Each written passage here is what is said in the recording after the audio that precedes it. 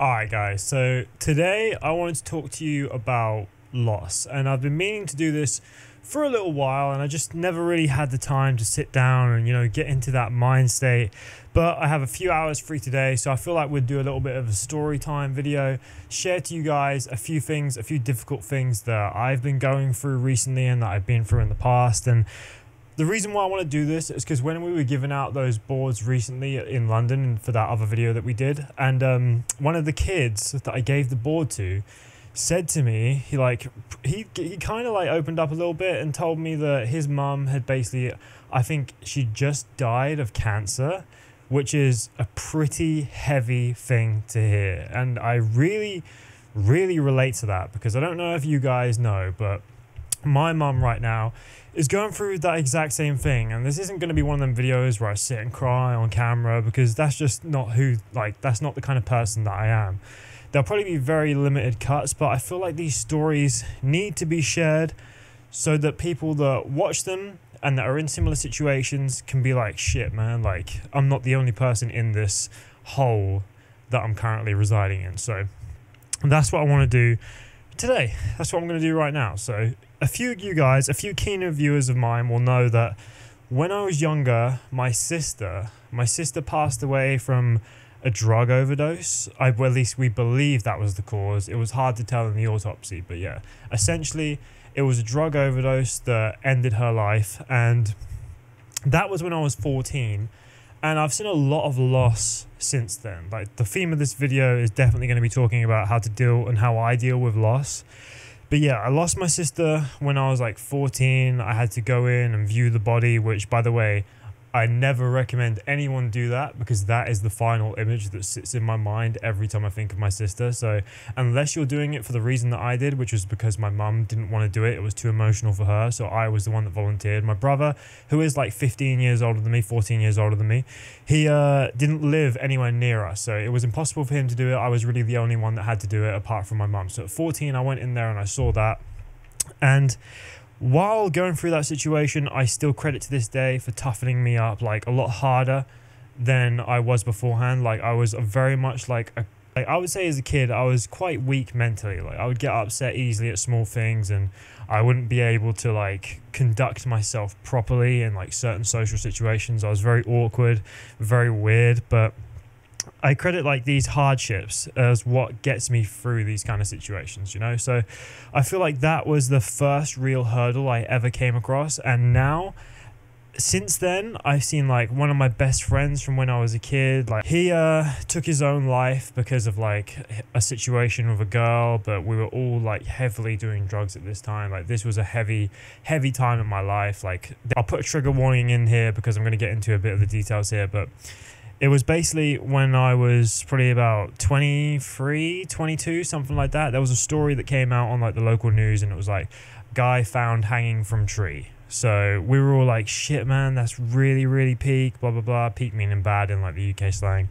But yeah, that was whack. And then like a couple of hours later, another friend of mine walks to the skate park where I was at with my boys, and he says, yeah, that was Cam, which was like one of my closest, oldest friends. We weren't like super close when it happened.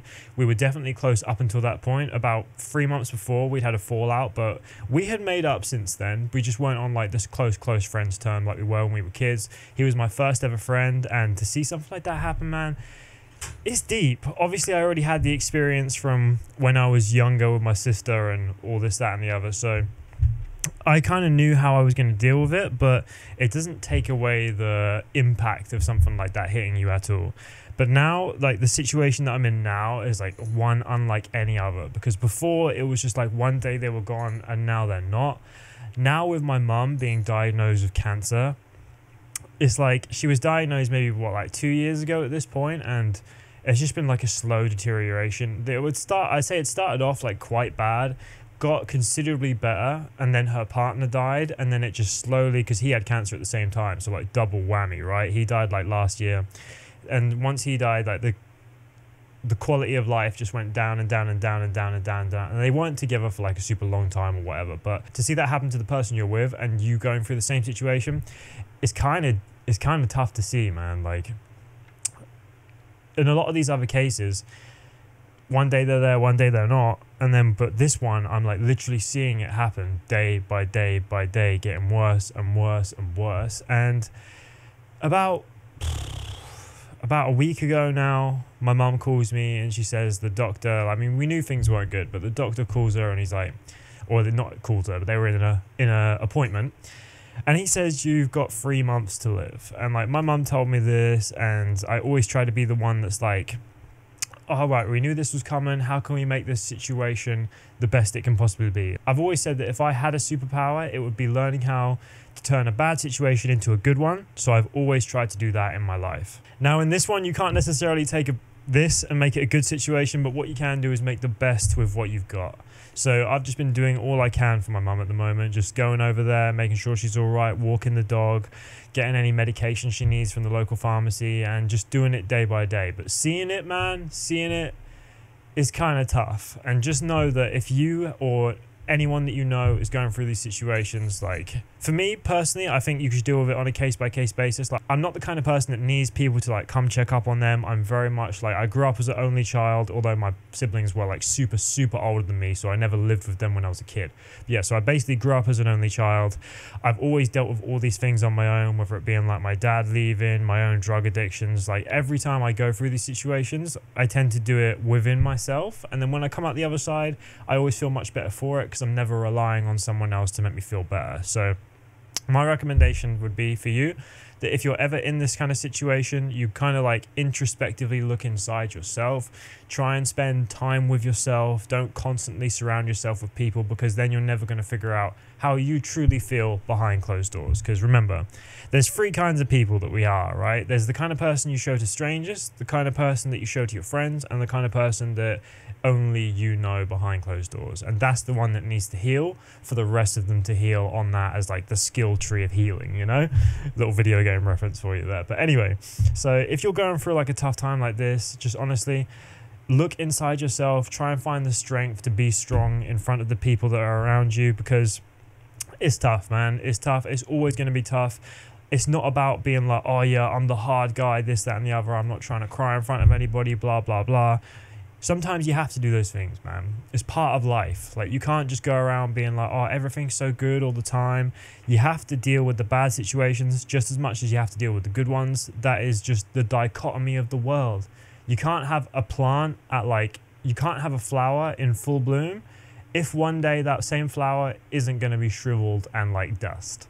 So make the best of a bad situation is the moral of the story. Spend every moment with your loved ones, and spend every moment you can with the loved ones that need you and that reciprocate that feeling, and try not to waste time with the ones that don't do that for you and wouldn't do that in the same situation. You know what I mean? But at the end of the day, like, my main thing is that I just don't want to regret anything. Like, if it came to it and I kind of just like left my mom to be on her own, or just with the people like her sister and stuff. Obviously her sister, my auntie, is doing a great job doing bits for her as well. It's not just me, bear that in mind. Like, I'm not trying to take all credit for that.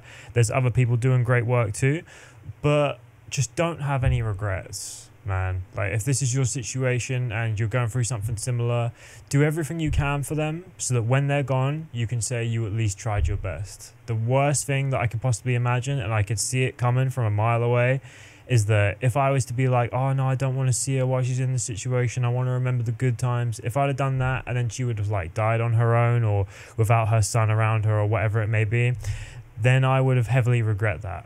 And I recognize that from a long time before it got this bad.